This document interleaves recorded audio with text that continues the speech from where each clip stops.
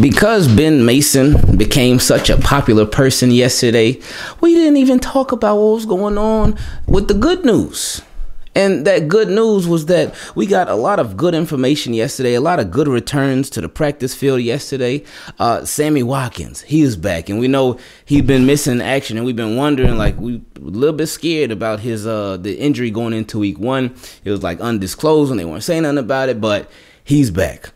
Hollywood, who we have been anticipating coming back for a long time, he's back too. Marlon Humphrey, who had that scare a couple of weeks ago, he was back as well. Nick Boyle, now they said he was off just running and whatnot, but Jeff Zrebiec said he looked really good running. He was off to the side though doing his thing, so he didn't fully practice, but he returned to practice, so that was a really, really good thing, and that's a really, really good sign. Will he be ready for week 1? Who knows? We'll see. Probably not, because again, Harbaugh said no for week 1, so I wouldn't anticipate him being ready for week 1. But Harbaugh also likes to play games with his words, so we'll see. But anyway, that was nice. And Justice Hill also returned. So you know what? I'm starting to think that it's that all these guys, they just didn't want to practice. Straight up. They just didn't want to practice. And they were like, you know what? They probably talked to the coaches. Obviously with Humphrey and Watkins and Boyle, they were all locks to make the roster. But with Justice Hill, he probably had a conversation with the coaches like, look, am I good? Are y'all going to keep me around? Because if so, I don't feel like doing this. I ain't practicing. And then they were like, yeah, you're good. You'll be here. Okay, well, I'll see y'all before week 1. And he's back now. So with that being said, it is a beautiful thing that guys are getting healthy. And guys are getting healthy at the right time, because now ain't no more preseason. Now everything counts. We are officially in the season. It's time to prepare for week 1. Raiders roster is set. Ravens roster is set. And of course, again, no roster is final, because there are always going to be changes throughout the entire season. But the main guys are there. Well, at least most of them. Pernell McPhee still ain't back yet as of this video. But anyway, another move that the Ravens made was bringing on Eric Tomlinson. And again, y'all know, we said it, that this was something that we expected them to do. We expected them to release him. They released him. We expected them to bring him back after the final 53-man roster was set. They brought him back. So now he is back with the team. But addition by subtraction, because you can't just bring on people without opening up roster spots. Somebody's got to go. And in this case, not that they had to go, but they just had to go on IR, injury reserve, and short-term injury reserve. And one of those people who went on there, which was expected, was Ravens rookie receiver, first-round draft pick, Rashod Bateman. So with Rashod Bateman, he will miss at least the first 3 games. After they miss the first 3 games, then they can come back whenever after that. Sometimes people go on injury reserve and they'll miss 5 games. Sometimes they'll miss 6.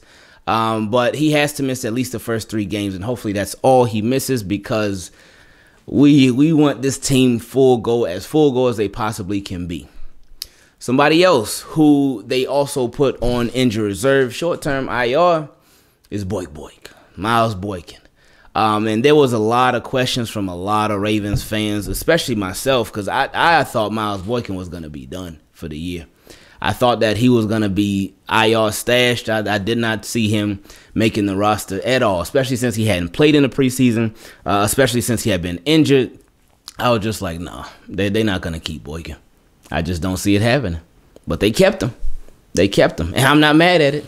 And I guess that blocking ability goes a long way. And maybe these Ravens really want to see what Miles Boykin can be with these new wide receiver coaches, because that has been just a big factor in so much. And somebody pointed it out. I forgot who it was, but they pointed out the fact that even a lot of the backup wide receivers, the guys who aren't starters, they had even been looking good throughout the preseason. So shout out to the coaches, man, because coaches, they make a really big difference. I remember going into this offseason, I was saying it. For those of you that were around back then, y'all heard it plenty of times. I was saying what these Ravens need to do. They need to hire some young coaches. Some young coaches who do not have NFL experience, who do not have film on them in the NFL, but just some young, innovative guys that they can bring on the staff to really just help this offense. That's what they need to do. What did the Ravens turn around and do? They brought on T. Williams and Keith Martin. Now, they have worked with NFL wide receivers because they obviously got the relationship with Sammy Watkins, with Tyreek Hill, with Devontae Adams, with Juju Smith-Schuster, and there's more on the list as well. But even just those 4 names alone, it's like, oh, okay, y'all know some stuff. But they brought those 2 on, and I was just like, yes.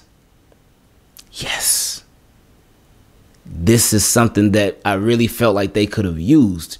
And because it can make all the difference in the world, because Ravens' track record is obviously just is terrible when it comes to the drafting and development of wide receivers. Now you have some hits with Torrey Smith. It obviously worked out with him. With Hollywood, it's been working out so far too.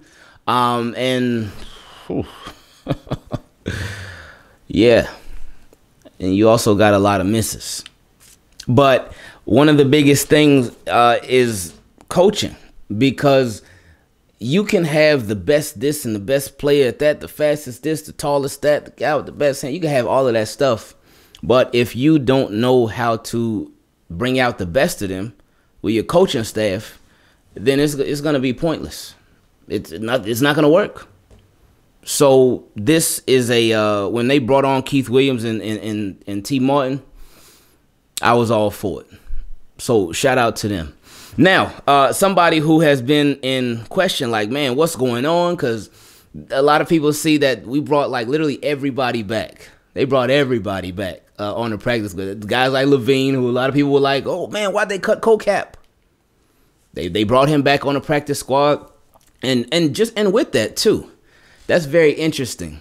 And we'll see how this thing plays itself out, because Levine was cut from the active roster, but he was added to the practice squad. Now, with the practice squad, you can elevate 2 players every game day.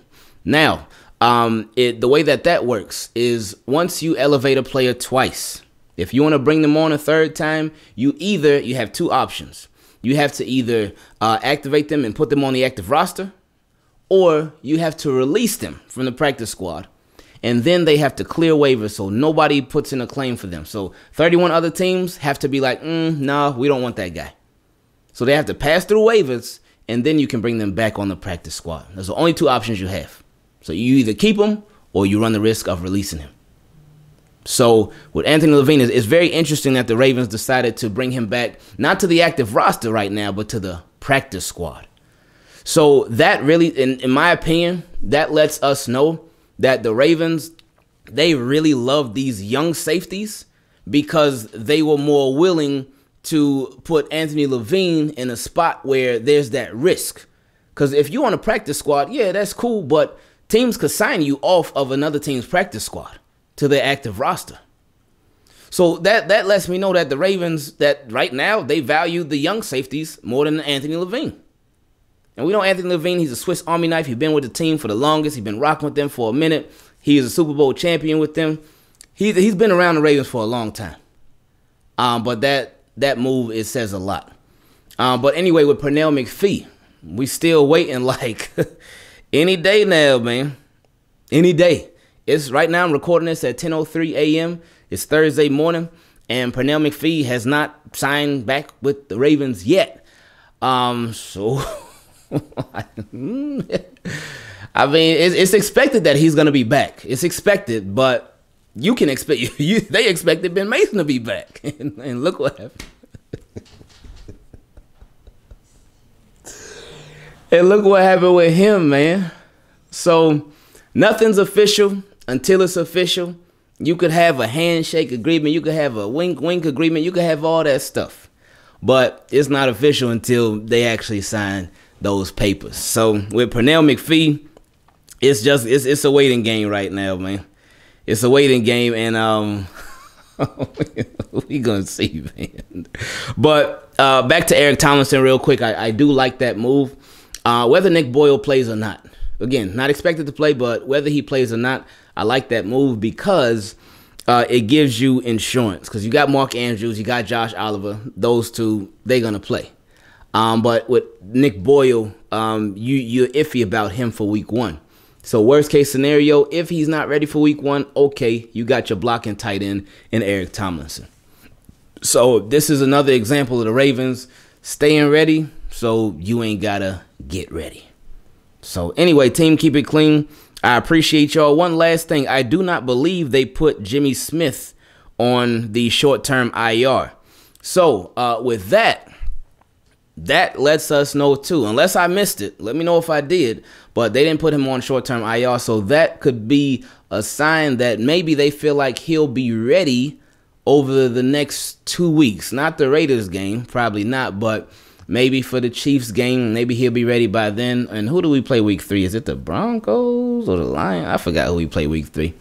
But anyway, maybe they feel like he may be ready sooner rather than later. So they're like, you know what, Jimmy, you can hold a roster spot down. But hey, things could change between now and even in the next 30 minutes. So we'll see how it goes. Anyway, team, keep it clean. Appreciate y'all. I love y'all. And just like Rashod Bateman and Miles Boykin all for just the first 3 weeks at least. I'm out.